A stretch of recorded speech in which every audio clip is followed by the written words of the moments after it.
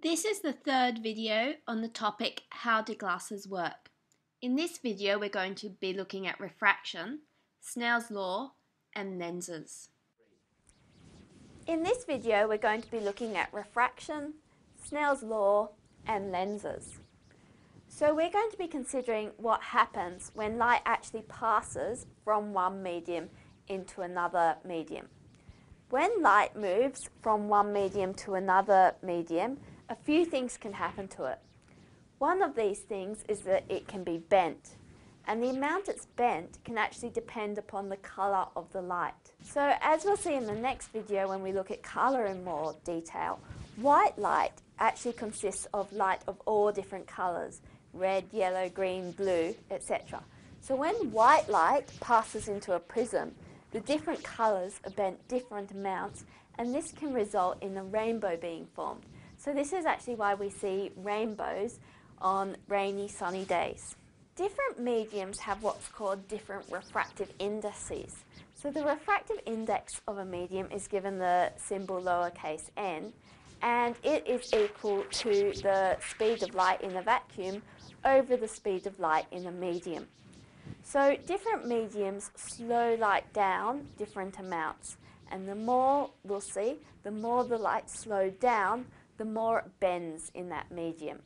So the refractive indices of some common mediums are a vacuum has a refractive index of 1. Air is very similar to a vacuum, so its refractive index is almost 1 as well. Water has a refractive index of around about 1.33. Glass depends on the type of glass, but it's around about 1.5.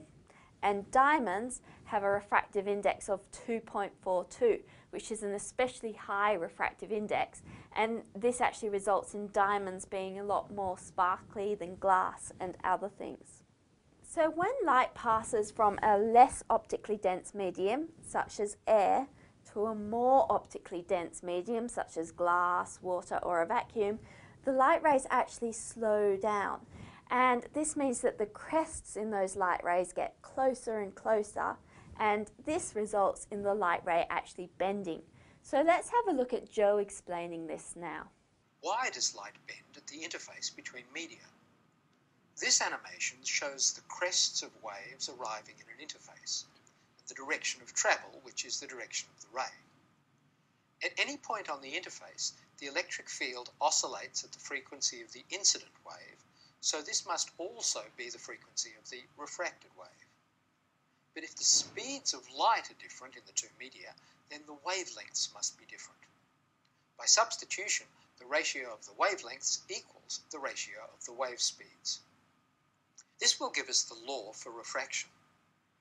Looking at these two triangles, we can relate the angles of incidence and refraction.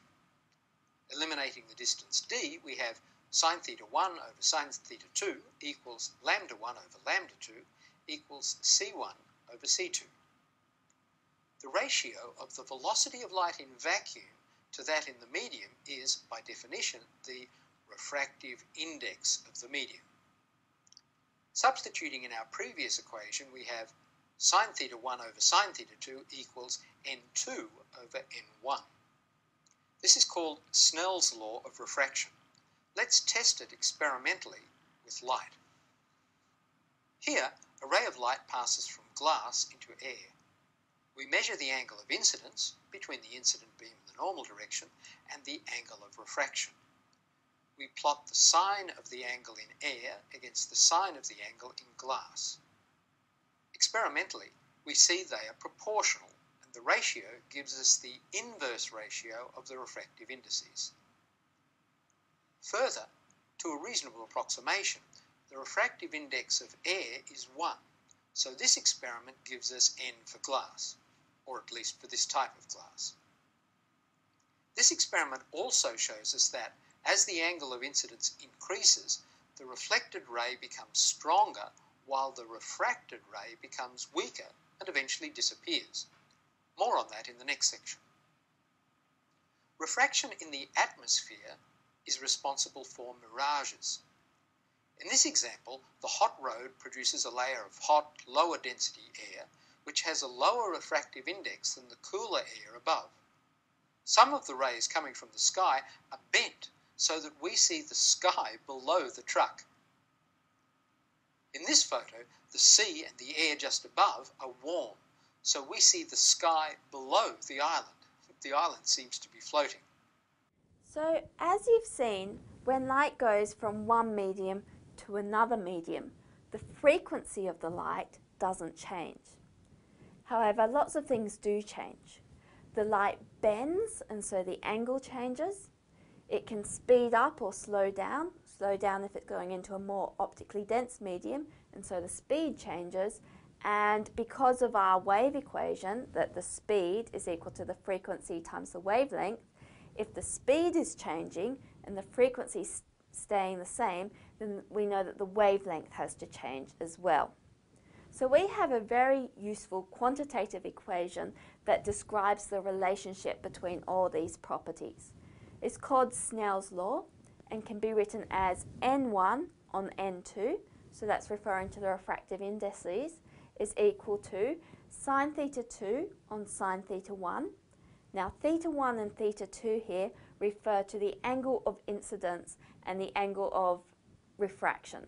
And so the angle of incidence is theta 1, and it is measured as the angle between the normal to the surface and the light ray.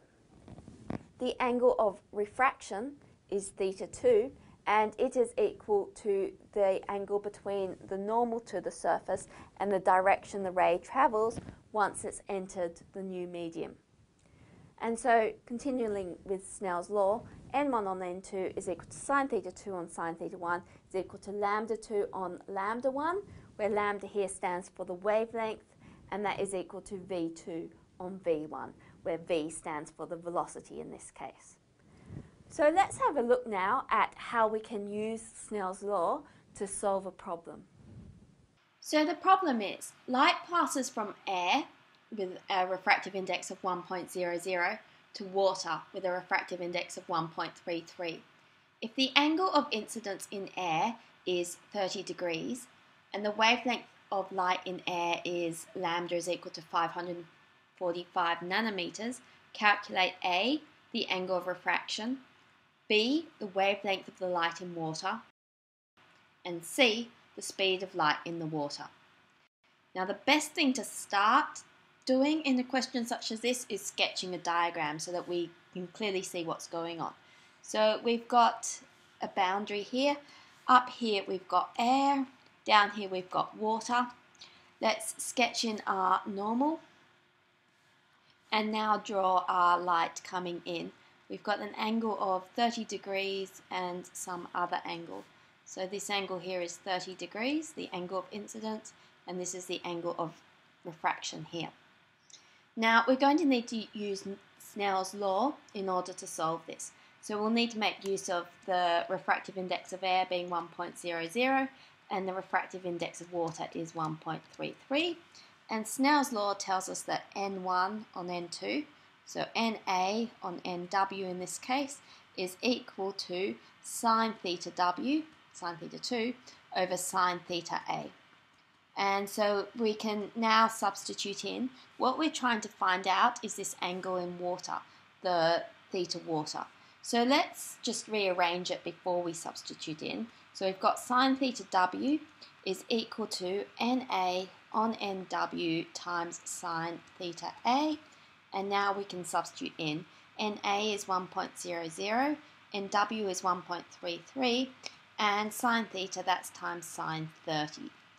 And so solving this one on the calculator, we can get 0.376, and then we just have to do the inverse sine on our calculator. So solving that on our calculator gives us theta W is equal to 22 degrees. And so we've now worked out the angle of refraction. Now next we're asked to calculate the wavelength of the light in the water. So we need to find lambda in water. From Snell's law we have that lambda in water over lambda on air is equal to n in air over n in water. And so lambda in water is equal to n air over n water times lambda air. And so this is equal to 1 over 1.33 times 545 nanometers. And solving this one on the calculator, we end up with 410 nanometers. And we've given this one to three significant figures. Now part C, we're asked to find the speed of light in water. And so just again using the part of Snell's law, the speed in water over the speed in air is equal to the refractive index in air over the refractive index in water. And so we have that our speed in water is equal to NA over NW times VA, which is equal to 1 over 1.33 times the speed in air. Now the speed of light in air is equal to the speed of light in a vacuum approximately, which is 3.00 times 10 to the 8 meters per second. And so this is equal to 2.26 times 10 to the 8 meters per second. So still very fast, but not as fast as in air. And this is to three significant figures. Let's use Snell's law now to explain exactly why rainbows form. So white light, such as the light that surrounds me, or as we'll see shortly, the light coming out of this light box, comprises of lots of different wavelengths of visible light. So in white light, we've got some red, which has a wavelength of about 700 nanometers, and some blue light with a wavelength of about 475 nanometers. Now, glass actually has a slightly different refractive index for different colours. So for red light, the refractive index of glass is around about 1.513, whereas for blue light, the refractive index is around about 1.532. And so according to Snell's law, as we've got different refractive indices, we would expect these different colours of light to be bent a different amount. So because N1 on N2 is different, we would expect sine theta 2 on sine theta 1 to be different. So let's have a look now at what happens when we shine light from this light box through this prism and then look at the light coming out of the prism on the other side.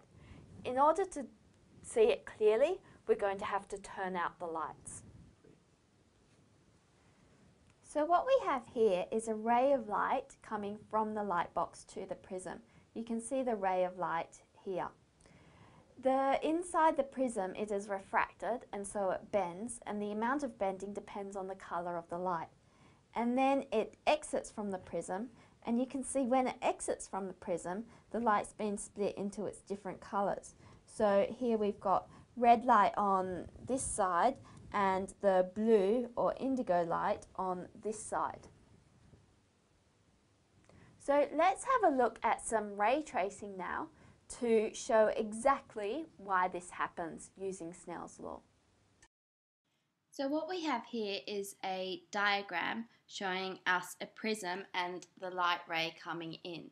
So the light ray is making an angle of 45 degrees with the normal to this prism. And this glass prism has different refractive indices for red light and blue light. So let's start by performing the calculation for the red light.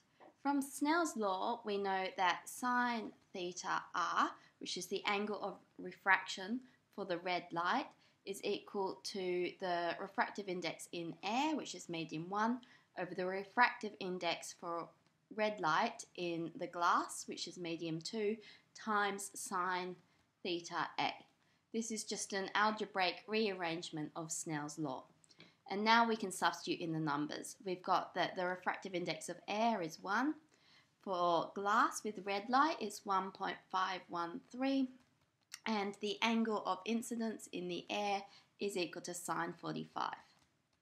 So this is equal to 0.467, which tells us that the angle of reflection for red light is equal to 27.86 degrees. So let's draw that now.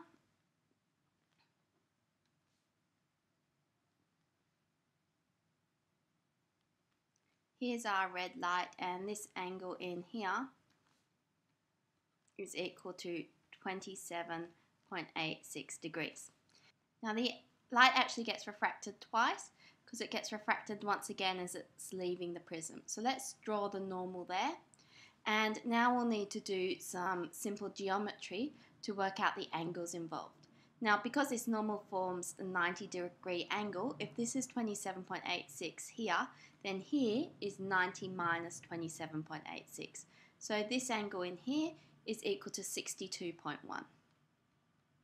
And now all the angles in the triangle have to add up to 180 degrees. So using this triangle here, we've got 60 plus 62.1 plus this angle is equal to 180. So we can solve that to get that the angle in here is equal to 57.9 degrees. And that angle, and so the angle of incidence when it's leaving the glass prism is this one here, and that will be 90 minus the 57.9, which is equal to 32.1. Okay, so now we can work out the angle as it leaves the prism. So we've now got that the angle in air for the red light is equal to the refractive index of the glass for red light over the refractive index of air times sine theta RR, let's call it. It's this 32.1.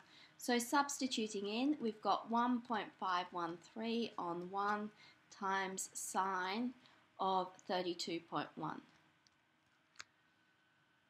And so this is equal to 0.804, and so theta AR is equal to 53.5 degrees. So let's sketch that red light leaving the prism now. So it forms a ray down here.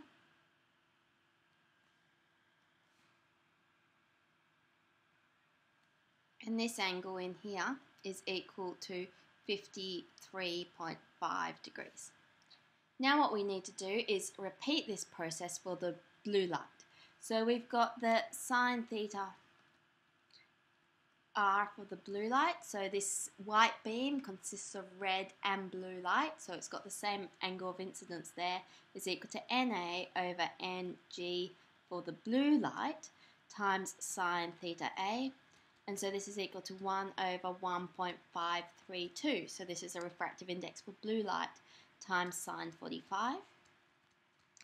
And so this is giving us 0.462. And so theta is equal to 27.48 degrees. So here we had 27.86. This is a slightly smaller angle. So we can see that the blue light's going to go a bit more in this direction. We can then draw the normal here and then apply the same geometric process to work out what the angle is going to be. So this was 62.1 before. For the blue light it is equal to 62.52, and so this gives us an angle in here of 53.5 degrees, which means that this angle here is equal to 32.52 degrees. So this is the angle that we're going to have to use. So we've got that sine theta in the air for the blue light is equal to the refractive index for blue light over the refractive index for air times sine theta R for blue air, which is this 32.52. So this is equal to 1.532 over 1 times sine of 32.5 degrees, and solving that we end up with this is equal to 0.8236, which gives us theta A for the blue light, so the angle that it makes in air is 55.44 degrees. And so it's going to come out at a slightly larger angle to the normal than the red light. And so this is what gives us this rainbow effect. In between the red and the blue, we've got the orange, yellow, green, etc. So far we've been considering what happens when a light ray goes from a less dense medium, such as air, into a more dense medium, such as glass. Let's consider now what happens when the light ray comes from the more dense medium and passes into that less dense medium. So let's consider what happens to the light ray travelling from glass with a refractive index of 1.5 into air with a refractive index of 1. Just substituting into Snell's law, n1 sine theta 1 is equal to n2 sine theta 2. We'll label the glass as medium 2, even though it's originating there, and the air as medium 1. We end up with sine theta 1 is equal to 1.5 sine theta 2. Now for small angles, where theta 2 is around about less than 30 degrees, say, this is easy to solve. You can just solve it in your calculator and get the angle of refraction as the light goes into the air from the glass. But when theta is equal to 42 degrees, something happens. At this point, when we do 1.5 times sine theta 2, we get 1. And so the angle of refraction is equal to 90 degrees. And so what happens then is as the beam comes out of the medium, it's refracted to such an extent that it actually travels along the boundary between the glass and the air. So this angle is called the critical angle. So all different mediums have different critical angles. The critical angle is given by 1 is equal to n sine theta times the critical angle. So what we have here is a light source and some fibre optic cables. Now these might look a bit familiar to you if you have Christmas decorations like this. So we can put these fibre optic cables on our light source and you can see the little pinpricks of light at the end of the fibre optic cables. So this is because most of the light travels all the length along the fibre optic cables as it can't escape because it hits the edges of the cable at an angle greater than the critical angle for the cable until it gets to the end, at which point the light can move out of the cable. So this is how we send signals along fibre optic cables. Let's have a look at Joe discussing this now. Let's rewrite Snell's equation, setting n equals 1 for air, as in our previous experiment. N for glass is greater than 1, so for sufficiently large angle of incidence in glass, the angle of refraction in air can have no solution. Sure enough, there is no refraction. Instead, we have total internal reflection. Total internal reflection in water gives rise to reflections that you might have noticed when you're swimming. Reflection, whether by mirror or by internal reflection, occurs in the same medium as the incident rays. So, using either symmetry or a geometrical argument like the previous one, the angles of incidence and reflection are equal. Total internal reflection explains the design of optical fibres. If the refractive indices of the fibre and its cladding were very different, propagating rays could have very different angles and so would have very different path lengths. They would take different travel times, which would smear out the arrival of the ultra-short light pulses used for digital communication, and that would limit the rate of data transmission. So instead, we want theta critical to be close to 90 degrees so that all transmitted rays have similar path lengths and therefore arrive nearly simultaneously. To achieve this, optical fibres are often clad with a material whose refractive index is slightly lower. Now that you've learnt a bit about refraction, we can seriously start to consider how glasses work. Now glasses consist of lenses, so we're going to start by looking in detail at some different types of lenses. Now, two common types of lenses are converging lenses and diverging lenses. Converging lenses bring light rays together, diverging lenses cause light rays to separate. And so there's three common types of converging lens. We've got the double convex lens, which has two convex surfaces, the plano-convex lens, which has one surface as a plane and the other surface is convex, and the convex meniscus, which has a very curved convex lens and a slightly less curved concave side. So let's have a look now at what happens when we shine parallel light beams onto a converging lens.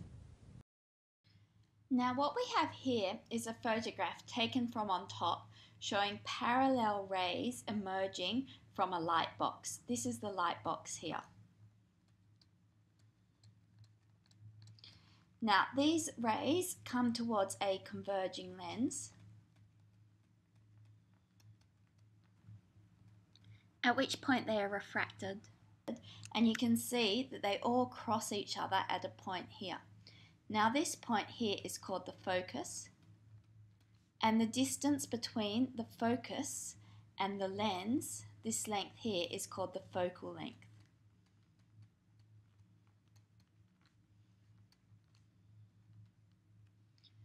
So this image shows you what happens when parallel light rays enter the lens. Let's have a look now at some other situations using a converging lens. So what I have here is a large converging lens. And on this sheet of paper, I've drawn two little people. One little person, two little person. And hopefully to you at the moment, they look like they are about the same size. Now let's look at what happens when we put this converging lens between one of the little people and the camera and move the lens further and further from the piece of paper. Can you see how that little person is getting bigger and bigger compared to the other little person? So this is because this acts as a magnifying glass. So let's do some ray tracing now to explain why the person gets bigger and bigger as we move the magnifying glass further and further away. Now in order to explain what happens with this magnifying glass, we're going to need to make use of these rules for ray tracing for lenses. So the rules are, number 1, a ray coming from the top of the object travelling parallel to the axis is bent so that it passes through the focal point on the far side of the lens. Number 2, a ray coming through the focal point on the near side emerges parallel to the axis. And number 3, a ray coming through the centre of the lens is undeviated and passes through the lens without being bent. So let's put these rules into practice now to show what happens with our magnifying glass. Okay, so here's our little man. Here's the camera or your eye, which is looking through the magnifying glass at the little man. Now this is our converging lens, and we've marked on the focal point on each side of this converging lens. So let's now apply rule number 1. So a ray coming from the top of the object, so here it's coming off the little man's head, and travelling parallel, so there it is, travelling parallel to the axis, is bent so that it passes through the focal point on the far side of the lens. So in the middle of the lens, it's bent to go through this focal point like this. So there we go, that's ray number 1. Let's just write a little 1 above it so that we remember. Now rule number 2, a ray coming through the focal point on the near side emerges parallel to the axis. Okay, now the focal point is behind the little man in this case. So we need to draw a line coming from the focal point up across the top of the little man and to the middle of the lens like this. And it then emerges parallel to the axis. So we then know that it comes along here parallel to the axis. So let's label this as ray number 2. And ray number 3, a ray coming through the centre of the lens is undeviated and passes through the lens without being bent. So it comes from the top of the little man's head through the very middle of the lens and is not bent. So it looks like this. Now you can see on this side of the lens where the eye or the camera is, all these rays are diverging. So what we're going to need to do now is trace them back to the point where they actually cross, where the image will be formed. So let's do that now. We can do them in the inverse order. So we'll trace along ray number 3, trace it back, so the eye or the camera interprets it as originating it from this point, as the eye doesn't realize what the lens is doing. Okay, now let's do ray number 2. So the eye sees this ray is coming parallel to the axis from the lens, and so imagines that it has always been traveling that way. And finally, ray number 1 is coming along this way, so if we trace it back, it goes through this point here. And so our brain interprets these 3 ways as all originating from this point. And so what we see is the top of the man's head formed here. We actually see the whole man here. So we interpret it as a large man formed behind the lens. And so this is a virtual image. The image isn't actually here because the rays never actually pass through this point. It's just that our brain interpreted the rays as coming from this point. So that is how a magnifying glass works and how we can apply those rules of ray tracing. Now, it's important when this acts as a magnifying glass that the little man is closer to the lens than the focal point is. If the little man moves back behind the focal point, then we're not going to get this magnification effect. I'll leave it as an exercise for you to work out what's going to happen. Now, the other thing we observed was that as we moved this lens closer and closer to the eye or the camera, so the little man got closer and closer to the focal point, you can see that that's going to cause these rays to converge further and further back, and so we're going to get more and more magnification of the image. Again, you may want to prove that to yourself by practicing the ray tracing in this case. Let's have a look at what else we can do now with a converging lens. So this bit's really exciting. We're going to see how old-scale film projectors work. What we've got here is our double convex converging lens. Here we've got a light source, and behind it there's a nice red power supply. Now, in a minute, we're going to turn out all the light, and we're going to look for the image of this light globe here. Now, in this case, we're looking for a real image. So we're looking for the point where these light rays actually converge and form that image. So let's turn out the lights now and try and find that image. Now, I'm using some white paper here as a screen. And what I'm going to do is slowly increase my distance away from the lens and the globe behind the lens. So as we go back, back, back, you can start to see the red power supply on this piece of paper. Back, back, we can get it even more in focus. So there we go. Now here's the light globe and here's the power supply. And you can hopefully see that the light globe is actually upside down. And this image is actually magnified. It's much bigger on this piece of paper than it is in real life. And so what we're getting here is a real upside down magnified image. And that is what they created in old-fashioned film studios. They'd project an image up onto the screen and they'd have to have the film upside down to start with in order to make it project the correct way up. So what we're going to do now is apply ray tracing to the light globe that we've just seen to see why the image appears the way it does. So once again, we'll just apply those 3 rules of ray tracing and see where the rays cross each other, which will tell us where the top point on the image actually is. So ray number 1 comes from the top of the image travelling parallel to the axis to the lens. Once it gets to the lens, because it's a parallel ray, it travels through the focal point on the other side of the lens. So this is ray number 1. So ray number 2 originates from the same place. It goes through the focal point on the near side of the lens, and then when it has passed through the lens, it emerges parallel to the axis. So we can see it emerging like this. This is ray number 2.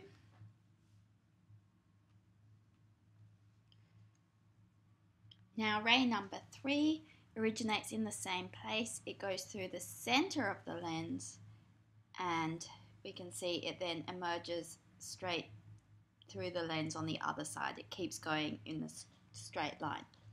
So we can see where these 3 rays cross, and this is where the image is formed. Because the rays actually travel through this point, in this case it's going to be a real image, and what we end up with is an upside down image of our light on this side of the lens, and that is what we actually observed in the experiment. Now that we've had a nice look at converging lenses, we're going to have a look at diverging lenses. There's 3 common types of diverging lens. We've got the double concave lens, which has 2 concave surfaces, the plano-concave lens, which has a concave surface and a surface which is just vertical, a plane, and concave meniscus, which has a very concave surface and a slightly convex surface on the other side. So let's have a look at some image formation with these lenses now. So what we have here is an image of parallel rays coming out of the light box. They're falling on the double concave diverging lens, at which point they're starting to diverge. So let's trace these rays backwards so that we can work out where the focal point is. So the focal point is back behind where they originate from, where these rays actually cross over.